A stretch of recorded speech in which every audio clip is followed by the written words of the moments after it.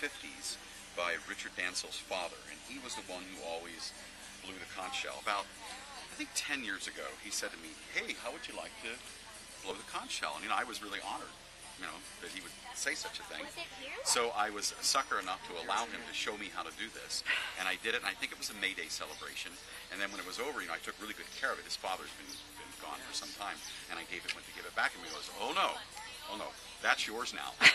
But until he finds somebody to blow it. Blow it every year at the May Day celebration, so that's what it is. And it blows like a trumpet. It's got a little hole there, and you kind of put your lips together. No, there's no modification whatsoever. Yeah. And in his real life, he plays a physical therapist. I play a physical terrorist, yes. But on May Day, he is the conch blower here at Kula Hospital in Maui. Right.